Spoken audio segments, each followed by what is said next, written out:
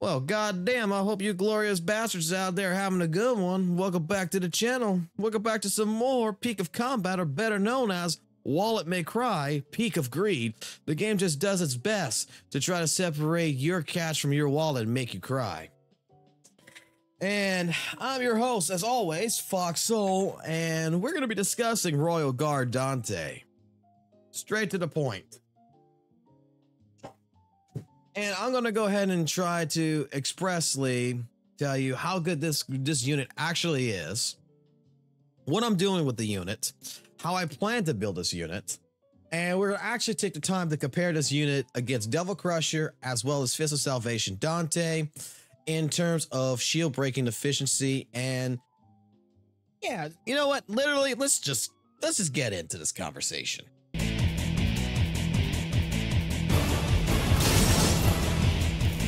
Where's your motivation? So,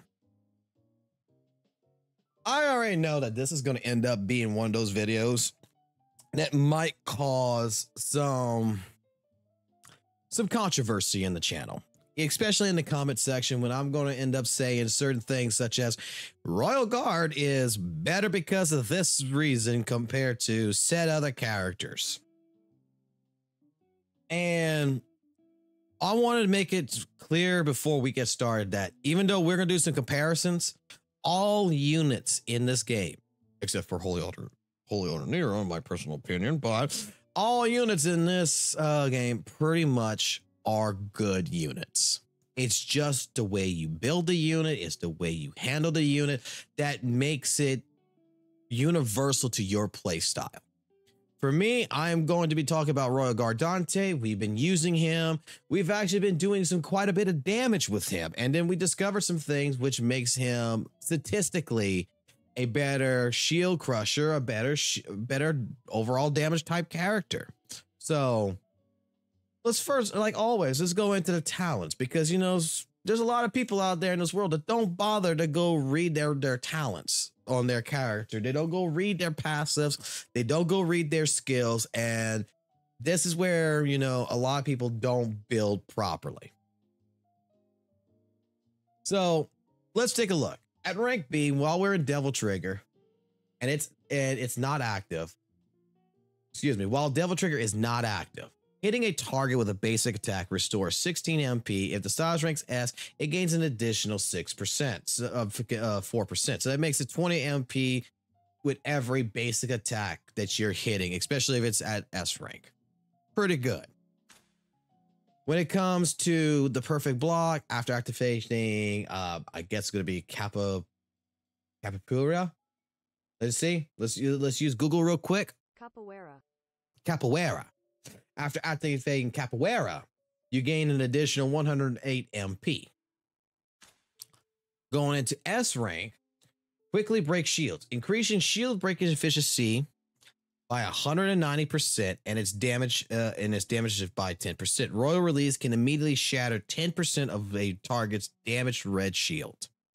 So starting at S rank, what makes this skill really good in the total realm of everything, because this actually starts building up.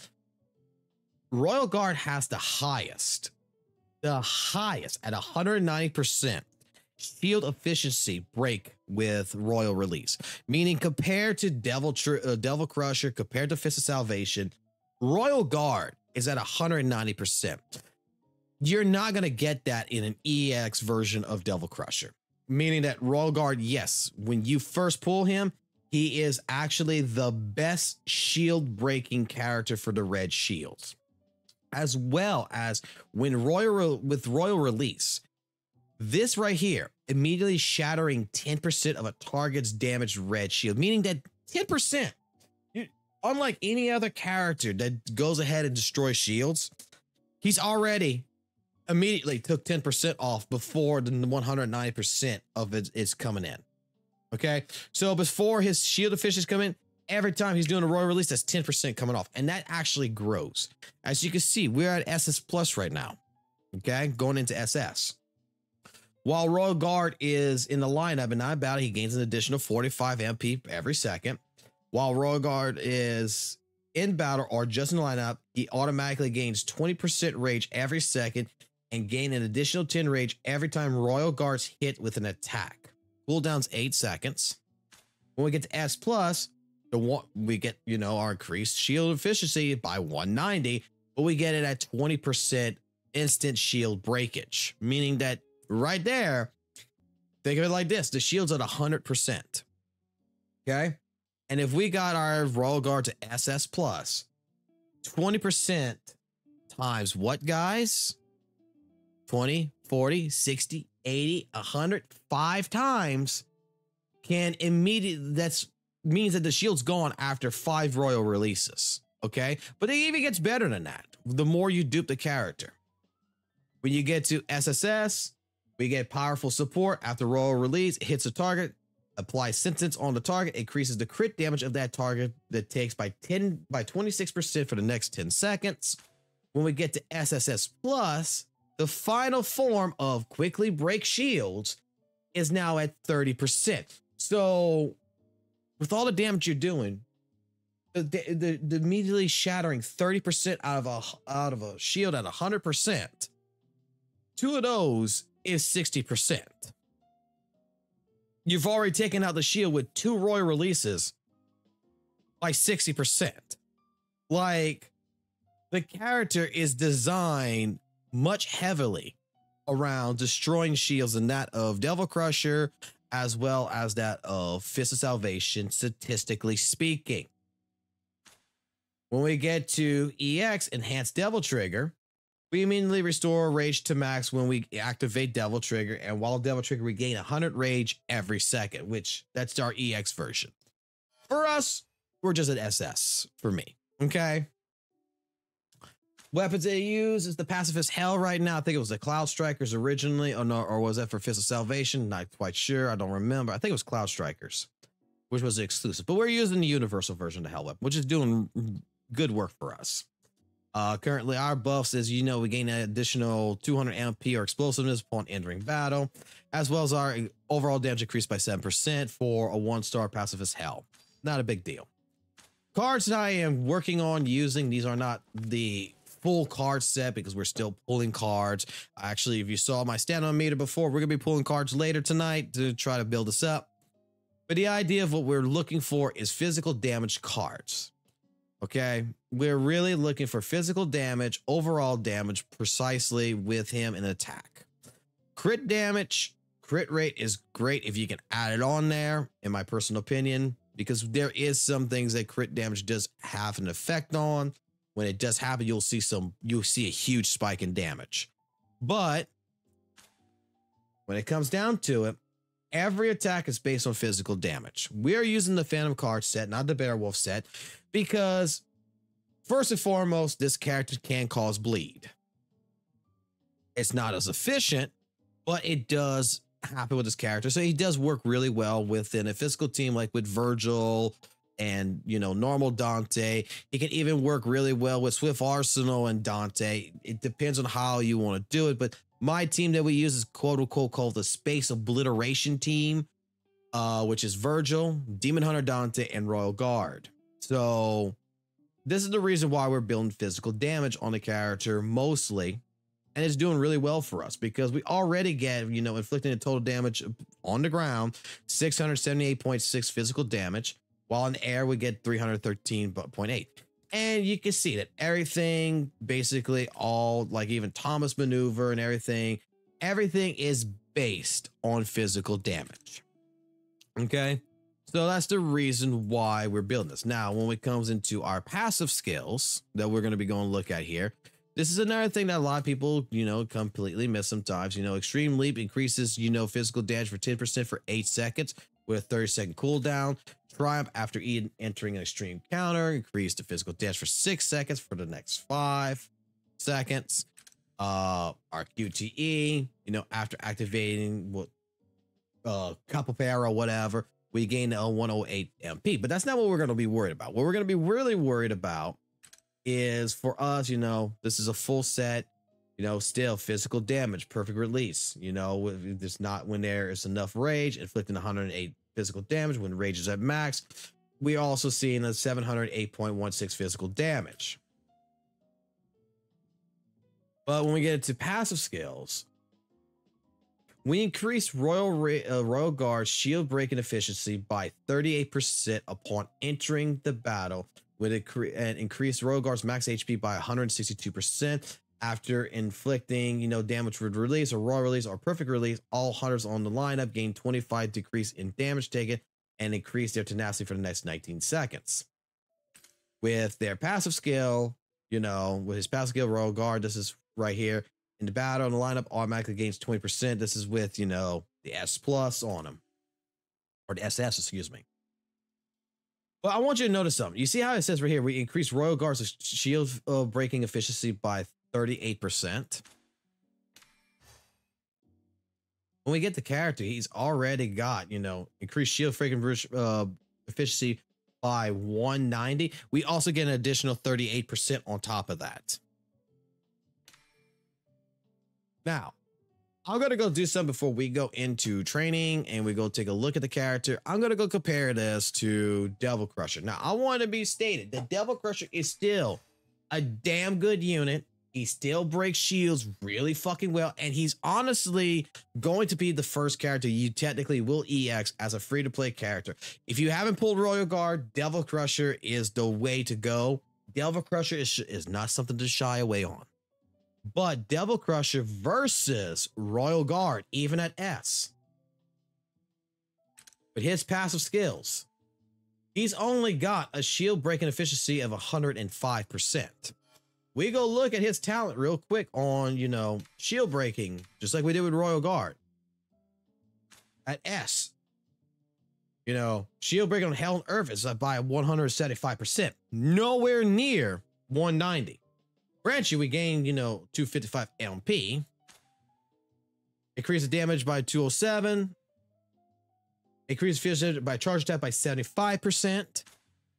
Increase shield breaking efficiency of Devil Crusher by 60%. So forth. And that grows all the way into SSS Plus, where shield efficiency only caps out at 105. Devil Crusher, like I said, as a free-to-play unit, this is not enough. This is also a damn good unit. What's really good about Devil Crusher that can be more comparable to Royal Guard, that Royal Guard does kind of lack in, is the fact that he can build MP like a son of a bitch. Now, I'm not saying that, basically like Royal Guard's 100 times better than Devil Crusher. They both are extremely good units. It's just that Royal Guard, to me, is a really good character that does shield crushing and does a lot of fucking damage as well. And it's actually pretty fucking easy to use. To me, he has more tricks up his sleeve than Devil Crusher does. And I know a lot of people are going to say, no, that's not true. That's not true. You don't know how to play Devil Crusher. The thing is that when it comes to Royal Guard, we have Thomas Maneuver, which is this little spinny right here. We have a launcher from it. Like that. We have a launcher. We do have the downwards, kick dive kick that he comes up with. We do have the royal release, which at max is 190% shield breaking efficiency, but additionally, on top of the 38% that goes on top of that, another 38% that goes on top of that, we also have a 10% right now at this point in time where 10% of that shield's automatically gone. And when you dupe the character, which eventually you will, even as a free-to-play character, you will get, free-to-play player, you will get this character eventually. And you'll eventually get shards and you'll eventually dupe it. It'll take time. But Royal Guard legitimately will get to the point to where when you do a royal release, that will be over 60%. You'll be about like 80% shield break. And then you'll still be attacking. And then by that time you do it again, the shield's completely gone. Royal Guard plays more as a defensive-based character. Unlike that of Devil Crusher, we, instead of having a dodge mechanic like this, we have a parry. Devil Crusher, you can see, has a dodge mechanic. but does not mean that does not mean that Royal Guard is not a mobile character, because again, our Royal Release kind of acts like a dodge that does damage. It can be done in the air.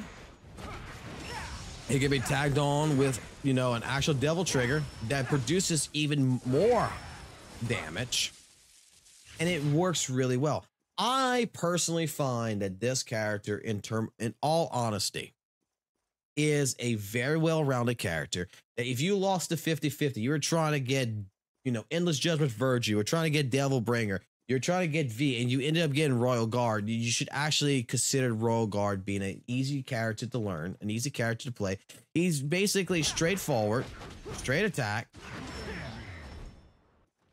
with a parry.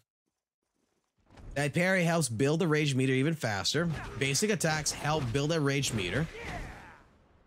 And it works in general. The character in general is actually not that hard to use. Compared to, Devil Crusher, there is no air combos. There's no air combos. You only get a kick dash, dive kick. That's all you get from it. That's not a bad thing. But when you're fighting something like the fucking KFC fucking chicken on fucking boss raid, it's kind of hard to maintain any kind of air attacks whatsoever. Your only real reliance is going to be on your swords, which has a 10-second cooldown. Whereas Royal Guard in the air has a combo string that he can do. He can still do Royal Guard in the air. He can do his dive kick.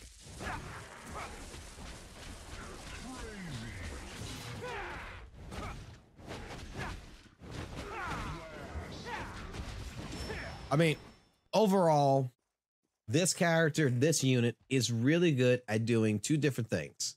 It's a really great unit for shield breaking.